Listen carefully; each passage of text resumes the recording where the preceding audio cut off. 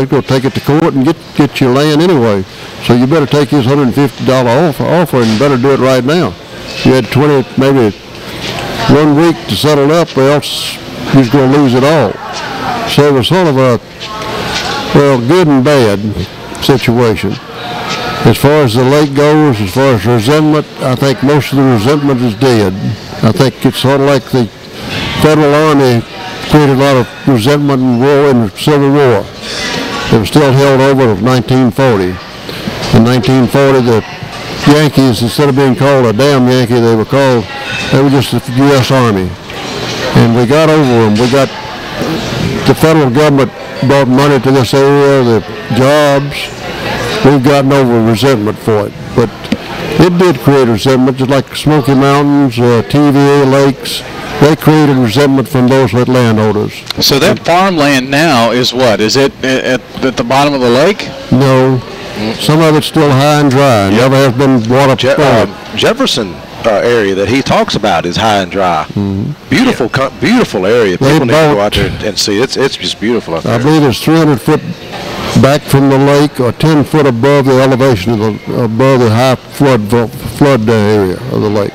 So if the area was 10 foot above the high flood stage, they bought it. So some land never got underwater. It's good farmland yet, and some of it's still being farmed. By the federal government? It's actually been leased. Oh, is that right? Yeah, leased to local people. That's created some resentment for a while too. Here they took my land, yet they farmed it and rented it out to somebody else. Yeah. But we're over that, I think. We've gotten over that any kind of resentment we had of it, and we accept it. And Smyrna's been a very good place to live. We're happy with Smyrna. We're happy with the lake. It's brought a lot of recreational values to us and things like that. It's not something we're still cussing and fussing about. Well, I appreciate you guys coming on here and talking with us about this. Toby, if someone out there is interested in finding out more about the history of Rutherford County and the history of Murfreesboro, Smyrna, you've got some of that together. I mean, can they come in and visit and talk with folks about it? They certainly can. We do have a lot of information through the Historical Society that we have preserved, and things that you can readily read.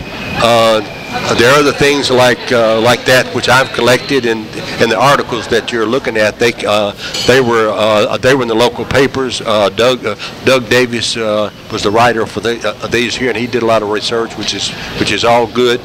Some of those early writings, like the history of Old Jefferson, was actually done as a research paper, so it's well footnoted, and so those things are available through the Historical Society, and we have titles of those listed on the internet that you can go to. And what's the website address? Do you know offhand, Ernie? We can just do a Google search. Probably Rutherford County. Is it Rutherford County? Rutherford something. Yeah, it's Rutherford History. RutherfordCountyTN.gov. I think they just changed it recently, but I've forgotten what the new website is. Well, I'm sure folks can do Rutherford County Historical Society, Tennessee, and find it by doing an internet search there. Toby and Ernie, thanks for being with us today. Well, thank you for having us here. And I want to say one word. We got to appreciate the ones that started the Historical Society. Homer Pittard, Mayor W. Hollis Westbrook, we owe a lot, and Bob Ragland, we owe a lot to those people, some of the early people. And they're all dead and gone now, but I'd like to say thank you to them. Absolutely. Wherever they are now. Keep the history alive. Mike, thanks for being here and putting this together. We'll do it again in a couple of weeks. That's going to do it for Rutherford Issues today. Thanks for joining us here from the North Rutherford Y. All Sports Talk is coming up next, and then I'll be back in the studio for Homeward Bound Local News at 5 o'clock. So long, everyone.